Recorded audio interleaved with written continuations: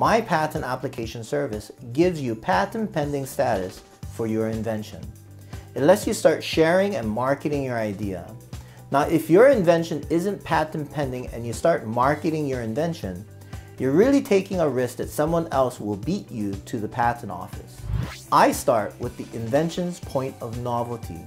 By getting that right, we can get to the minimally viable product. That's the broadest thing we're trying to get protection for.